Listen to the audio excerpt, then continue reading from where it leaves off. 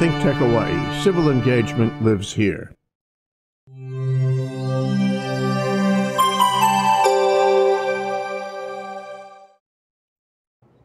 Hey, hello, and welcome to Stan Energy Man here on ThinkTech Hawaii, where I am actually the angry white male this week. That's my role here at ThinkTech Hawaii.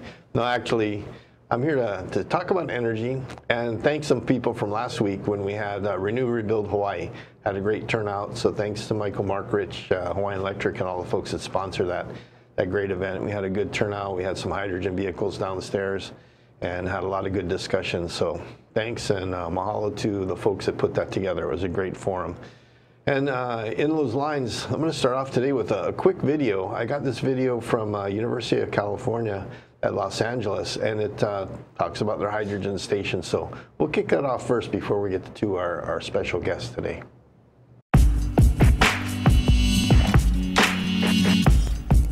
Hello, and welcome to the Cal State LA Hydrogen Station. Opened in 2014, this station is the first station in the world to provide hydrogen to retail customers. A brainchild of Dr. James Ataro, this station was built to educate and encourage new strategies for alternative power sources. Thanks to the donors at California Air Resources Board and other donors, the hydrogen station is at an advantageous location close to downtown Los Angeles and the 710 and 10 highways. At the Cal State LA Hydrogen Station, we produce our own hydrogen. The process of creating hydrogen starts with city water, which is demineralized and sent to the electrolyzer. At the electrolyzer, the purified water mixes with an electrolyte. Then electricity is run through the solution to separate hydrogen and oxygen from H2O. The hydrogen is kept and stored for fueling, and the oxygen is released into the atmosphere. The hydrogen is then sent to a low-pressure compressor, which increases the pressure of the hydrogen from the initial pressure of 150 psi, meaning pounds per square inch, to 6,200 psi. For reference, the pressure in a car tire is around 32 psi. For conversions, 1 bar is equal to 14.5 psi, which is equal to 0.1 megapascals. After hydrogen is compressed, it is sent to the storage tanks to be stored for later use. There are 3 storage tanks which hold 20 kilograms in each tank, so in total, 60 kilograms of hydrogen can be stored on site. Once these tanks are full, the electrolyzer shuts off and waits for a fueling event. A typical hydrogen vehicle stores hydrogen at 10,000 psi, which is a higher pressure than the hydrogen in the storage tanks. Hydrogen at higher pressures allows consumers to fuel more in their tank. Therefore, a second set of compressors are required, which are called hydropacks, which increase hydrogen pressure from 6,200 psi to roughly 10,000 psi. After the hydrogen gas is compressed, it heats up, so hydrogen goes through a chiller in order to cool down, which also allows the hydrogen to be fueled at a faster rate without overheating the car tanks. A hydrogen dispenser is designed to be similar to CNG fueling and easier for the consumers. The dispenser nozzle is equipped with infrared technology, which communicates information such as the vehicle tank temperatures and pressures, which allow the system to monitor and plan fueling rate or stop fueling if there are any problems. Other precautions such as leak sensors, flame detectors, and leak tests are taken during fueling, making fueling completely safe. We hope that after this virtual tour of the station, you have learned a little more about the Cal State LA Hydrogen Station and that we will see you soon. If you'd like to learn more about the station, please visit our website.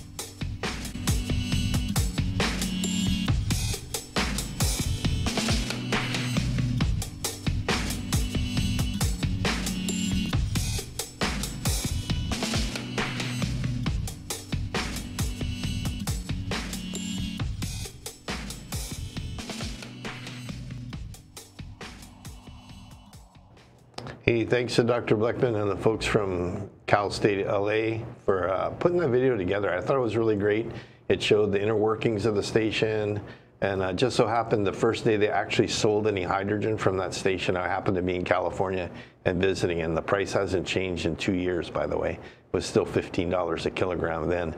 And that's actually quite a bit. That would be the equivalent to about $7.50 a gallon for gas. But we find that most of the cost required is transportation. So they kind of, I don't want to say they're price fixing, but because they're hydrogen, they're trying to keep the hydrogen price fairly standard across all the different stations in California.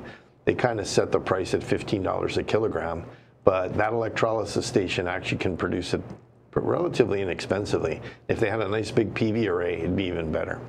So anyway, thanks to the University of California folks for letting us use that video, and we'll show it again from time to time.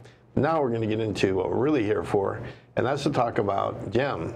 And that's not like in jewelry GEM. I know that it'd be fun if we could get that kind of energy into the show, but no, the GEM program that Department of Business, Economic Development, and Tourism started about 2014-ish to try and encourage people to put more solar PV and other renewable energy equipment on their property, in their businesses and things like that. At least that was the dream as they started. But I'm not an expert in it, so we brought an expert in, and I'd like to introduce Gwen Yamamoto Lau. Thanks for being here, and you're the GEM expert now. You're the GEM expert in the States. So thanks for being here and helping me explain to people, you know, what this program does, what it's out there for, and how we can start getting more people involved in it. Thank you, Stan. Thanks for having me. Just to give you a little bit of background on myself before I get into that, I am a recovering banker. I've been in banking for 30 years, commercial banking, primarily in the commercial lending sector. I joined a community development financial institution a few years ago, started doing low-income housing tax credit financing. We expanded to SBA small business lending, and then we delved into the energy lending side, and that's where I started getting my passion in doing the energy lending. So I joined the authority, Hawaii Green Infrastructure Authority, in 2016. The program was launched, constituted in 2014 with the issuance of the $150 million bond. It got off to a slow start, admittedly, it got off to a slow start. I took this position as an executive director in January of 2017, last year. I'm the 4th executive director for the program. It's quite a bit of turnover. It's quite a bit of turnover. It's been a tough ride for a number of reasons. You're right. The purpose of it was to facilitate solar, PV, and other clean energy infrastructure to the general public, but with a focus, 51% of it on the underserved, defined as low moderate income households, renters, and nonprofits. Can you kind of give the audience an idea of, you know, what advantage there is to a program like GEM compared to the legislature giving revenue, you know, out of their budget to do this stuff? I mean, you know, kind of how does a bond work? I mean, it's an investment tool for people to invest in outside for their retirement of funds or whatever. A lot of, I mean, I have bonds that I have in a trust for my dad's estate and things like that. So kind of explain the idea of bonds and how that impacts the state or saves the state from having to tap into revenue. Sure. So what DBID did, so this bill went through the legislature in 2013, and DBID was very innovative and forward-looking in taking a rate reduction bond that utilities typically will use for stranded assets. And they use that same financing mechanism, the bond, and instead of using it to rescue stranded assets, they used it to capitalize a clean energy loan fund. And that in itself was very innovative, very forward-looking. DBID won recognition nationally and internationally because of that. That was the first that was done.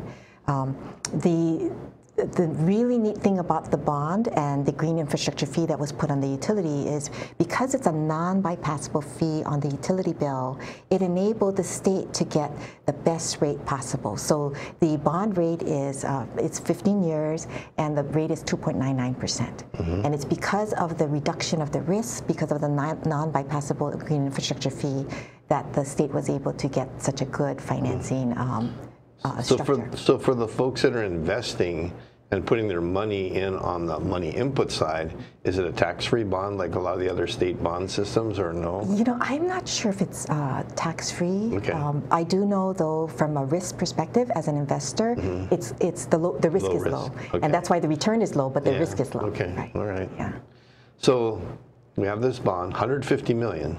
That's a lot of money to work with, and it's focused on helping people. Like initially, when solar was kind of ramping up, that's when it was intended to use mostly for solar to ramp up, and then the solar market kind of went a little bit flat because of HECO kind of reaching a max. I mean, they can only take so much. Sure. That's more the side I'm familiar with, because you know, I'm familiar with their duck curve, and I know how much renewable is getting pushed into them. And although a lot of our statistics, the renewables are on the neighbor islands, Oahu's got a lot of solar. I mean, if you fly over in an airplane, you get a real eyeful of how many roofs actually have solar on them, and it's quite a few. And for all that, HECO has a grid balancing problem. So, so they had to slow down a little bit, and the market kind of slowed down. But ideally, we'd like to keep that market going. And we'd like to keep GEM involved in that, in financing that. So what does it look like in terms of maybe including other renewable energies, wind or small wind or things like that, in the GEMS program? Is that even possible? So right now, the program is overseen by the board of the Hawaii Green Infrastructure Authority, and then also by the PUC. So we're regulated by the PUC. Okay, so you are PUC regulated. Right. So whenever we want to finance something, whenever we want to come up with a new loan product, we need to go to the PUC for approval. Okay. And so it started as solar PV. We expanded to commercial energy efficiency. We recently expanded to residential energy efficiency for solar hot water and heat pumps. Okay. While we're not approved right now to do anything other than those things, we would need to get, if there was a will, we would go to the PUC and ask for approval. Okay. And about how long does it take for that process, the PUC approval process for these? Does it vary, or is it pretty consistent? Right, so good question. So when the PUC approved our financing loan program, they included a list of what they called approved technology. That would be solar PV, commercial energy efficiency, battery storage. If it's on the approved list, we can then go back to the PUC and ask for approval for specific loan programs or products. And they have a 15-day decision-making process. Okay, so that's pretty quick if it's already on the list. Right. So how do we get things on the list? That's a whole different process. Right. Then, right? So if it's not on the list, then it would be a longer process. It could be a 45-day process, or it could be longer, depending on what it is. For example, we are approved to finance the consumer on community solar when that is launched, when there's a solar farm there. We're not approved to finance the developer in a subscription model. So if there was a developer that needed assistance in financing, we would have to go to the PUC and get approval. It will, of course, take a little bit longer. Okay. Who would normally start that process in terms of getting something on the list at the PUC? Is that something your office would do, or the governor's office would do, or the legislature would do, or an individual could say, hey, I think this ought to be on the list, and can an individual start it? Right, so it would come through our office, and it could be through an individual or a company that has a project that needs financing. It could be through the governor's office, and then which would go through the legislature, so any of the above. Okay. Okay. I know you brought some slides, and I don't know, you want to jump into those? Absolutely. Okay. Hey, Robert, if we can pull up the first slide. So we just launched on June 1st our Green Energy Money Saver on-bill program. And for those of you who have been involved in Hawaii's on-bill program, you'll know that this has been a very long journey. It started in 2011. And fortunately, the energy industry is a very resilient group. So the GEMS on-bill program was approved, and we're very excited about that. We're super excited about the fact that this mechanism can address credit barriers, especially to the low-income population. installation. As you can see on the slide, those are some of the features of the program. And as almost half of our households in Hawaii rent, we designed this on-bill program to minimize landlord objections, to provide split incentives for landlords to install and own a solar system on behalf of their tenants, while enabling the tenants to enjoy immediate day one savings on their utility bills. Yeah, that's kind of neat, because you have a situation too where you have people who are renting, and then landlords who have maybe get the benefit and the tenants don't, but it's a kind of a way to share it. It's a win-win. To share the benefit. Right. Okay, we got some more slides coming up, but I think we're going to take a quick break here, and we'll be back with Gwen to look at the rest of the slides, and she can explain the rest of the GEM program.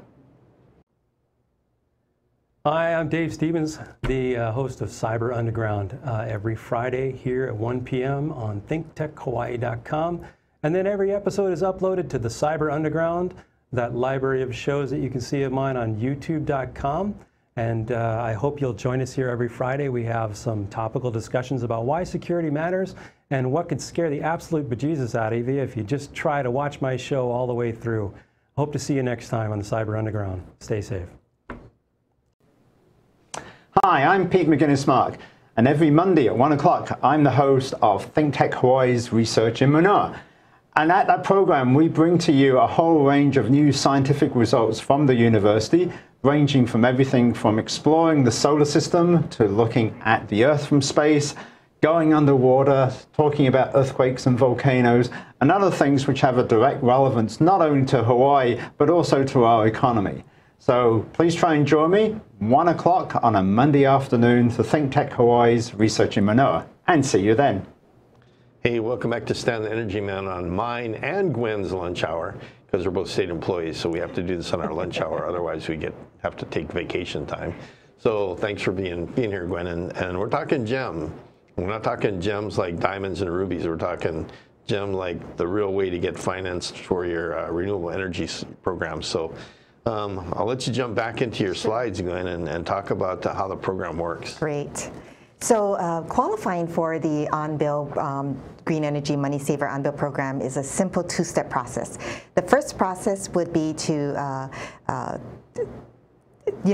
let me step back. We're not doing traditional underwriting with GEMS, with the on-bill program. We're doing non-traditional underwriting. So we are no longer pulling credit reports, and that's how we eliminate credit barriers. We're simply sending a request to either HECO, MECO, or HELCO and asking if there was any disconnect notice within the last 12 months. If the answer is no, then the applicant is eligible to apply for the program. Homeowners, renters, small businesses, and nonprofits on all rate schedules except F, which is street lighting, may qualify for this program. Okay, next slide. The second step is to analyze the energy improvements, such as a solar hot water heater or solar PV system that is being requested. The contractor must be a GEMS approved contractor, and if the energy improvement is a solar hot water heater, the contractor must also be a Hawaii Energy Clean Energy ally. The on-bill program requires the proposed improvements to generate an estimated minimum 10% utility savings after installation. The savings must include the GEMS program charge, which will appear on the applicant's utility bill to repay the funds advanced to install their solar system. The reason why this requirement is very important is, again, we're not doing traditional financing and underwriting, and we're not analyzing the creditworthiness of the applicant. We're researching if the applicant has paid their utility bill for the last 12 months. If yes, and with the minimum 10% savings, the future utility bills is smaller than what they have paid in the past, then we are confident that the applicant should be able to continue to make the utility bill payments in the future. That's a good process. So about how many of these contractors are already approved to do installs? Is it a good number? I mean, folks have a good selection. So we have 14 on our approved list. Okay. We're looking for more. We had never focused on the solar hot water heating before, because this was just an approved technology. Right. So we would like to get more solar hot water heating. Yeah, so all the contractors out there, they're doing solar hot water. So jump on that list and get some more customers. That'd be great. Okay. Well, the next slide, Robert. So a number of technologies were approved for GEMS financing for both the residential and the commercial installations. The loan term is based on the estimated useful life of the energy improvement, thus allowing us to stretch out the repayment longer to allow for more immediate savings. Additionally, we will be working closely with the Hawaii Energy on energy efficiency installations, and we'll be offering the applicant an option to either use their Hawaii Energy rebates to decrease the cost of the energy improvement or to buy down the interest rate. Okay. So yeah, for a lot of folks, when it comes to energy efficiency, the Hawaii Energy folks, there's like $50 here, $100 there when it comes to installing or purchasing certain equipment. So they can actually, instead of taking that as a cash thing, they can apply it towards their payments and reduce their bills. Right. For example, if it's a solar hot water heater and the cost is $6,500, the rebate is $500. They could either use it to lower the cost to $6,000 or let us use it as part of a interest rate buy down. Okay. And the reason we're doing that is not because we're trying to do an interest rate buy down necessarily, we are, but what we're trying to do is I would like to invite private capital, because we like to leverage our funds, public funds with private funds. And this is a non-traditional underwriting. So what I'm trying to do is build a loan loss reserve so that when we invite private capital in, there are risk mitigators to make them feel more comfortable. Because again, we're not pulling credit reports, we're not doing any of that underwriting. They have to get used to that this is non-traditional. Okay, but it's still a relatively low risk investment for investors also. Right. Okay, I think you have one more slide. Yes. Yeah. So this is an example of a family of 4 on Oahu who will be installing a solar hot water heater using the on-bill program. Their pre-retrofit energy bill is $218 a month. They will be using their Hawaii Energy rebate to buy down their interest rate to 4.5% fixed for 20 years. Their post-installation energy bill is estimated to be $140, and their GEMS program charge, which is being used to repay the cost of the solar hot water heater, is estimated to be $43 a month. So their total post-retrofit energy bill is estimated to be $183 per month, which is a $35 per month savings, or 16.2% savings. So again, we're looking for a minimum 10% savings to qualify. This will definitely qualify at 16.2%.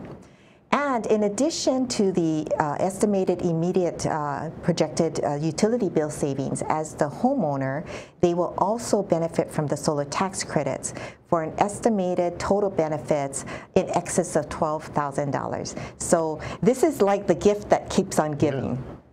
So that's over how many years again? The 12,600. That's what's the average loan? So it's for 20 years 20 because years, that's the estimated useful life of the system. So you drop your utility bill by, it looks like, 20, 30, $35 bucks, and that keeps going forward. I mean, no matter, even if the utilities go up, the cost stays low.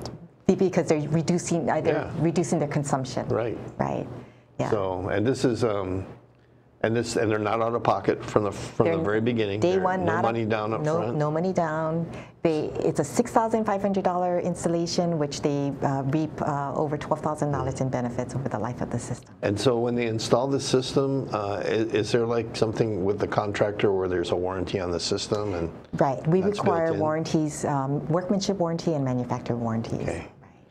All right, and those warranties are standard for how long? So for solar PV, it's 20-year warranty. So it matches with the loan then? Right. Okay, that's perfect. Yes. That's perfect. But we encourage the homeowner to do their due diligence. So look at the approved list, but do their due diligence on which contractor that they want. Okay. Well, that's really good. And what are some of the? We've kind of taken a walk through the program. What's the future look like for? Maybe expanding your program, expanding the things on the list that we can use the GEMS program to fund, and maybe even expanding to other areas or doing this in other areas like maybe agriculture or something like that, similar model. What is the future? So I'm going to take off my executive director hat now, and I'm going to talk as Gwen. As a banker, a recovered banker. As a recovering banker. So I think the purpose of the GEMS funds certainly is to help the underserved who has not been able to adopt solar or clean energy in the past.